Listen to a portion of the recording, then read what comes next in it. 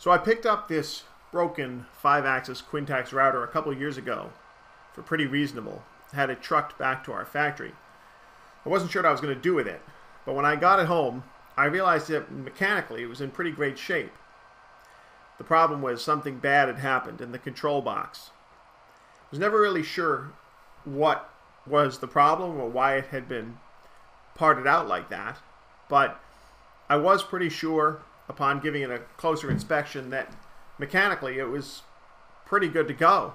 I didn't really want to go to the trouble of fixing the complicated Fagor control system because that's not something I was confident I could handle, but I had done some router retrofits before and figured this was just a bigger version.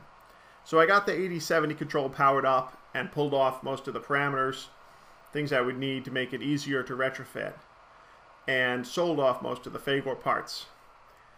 Reassembled some of the control cabinet, picked up the project bits and pieces over a couple years.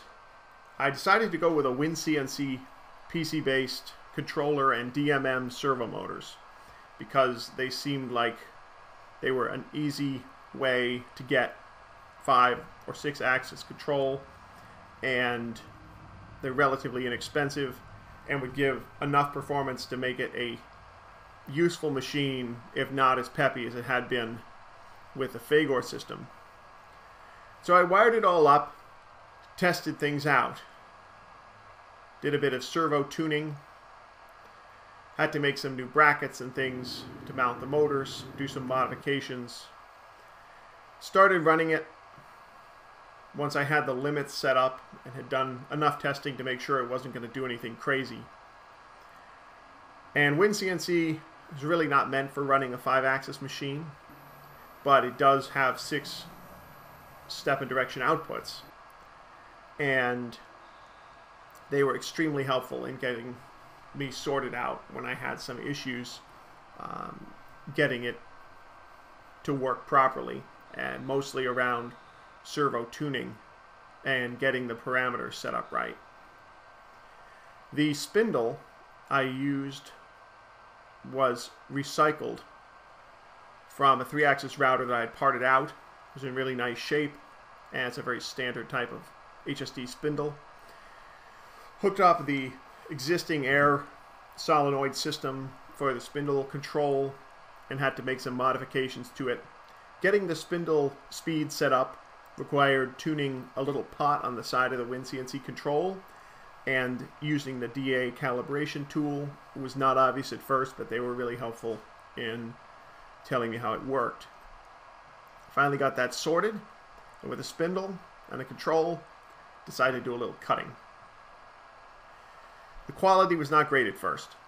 There was a lot of chattering, a lot of poor coordination between the axes, and I had to go back and revisit the servo tuning quite a bit with the tools that DMM provides. Because the servos do not provide any feedback to the control, the loop is only closed to the servo drive. You're really kind of flying blind on where the machine actually is compared to the industrial control that had been on it before. I made a few mistakes, drilled a few unexpected holes, and slowly made some improvements. Here it is cutting some tooling board. It worked alright, but it was still pretty chattery. The axes working together would shake a lot. It made funny noises, and it left a lot of nasty chunks when it turned corners. So I spent a lot of time chasing the DMM tuning around and trying to get WinCNC to output coordinated code as smoothly as possible, which is a bit of a challenge with a machine this heavy running effectively on steppers from the controls perspective. And there were a bunch of tricks that did a lot to make this work better. This is the kind of surface I was getting. You can see the gouging there. And I eventually got it so that the servos were all tuned the same for each of the 3 primary axes, and the surfaces started coming out pretty nice. WinCNC has a nice screen set for 6-axis, and that made it a pleasure to use. The machine's going to get moved. I've traded it for another one.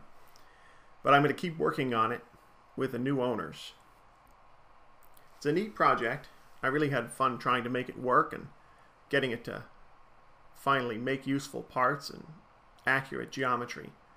And I'm going to look forward to getting into more of the 5-axis tuning and dialing that in. I'm going to include a link to written description to some of the more text-friendly specifics of the project, about WinCNC, about tuning the servos. So check in the description and have a look at that. Thanks for watching.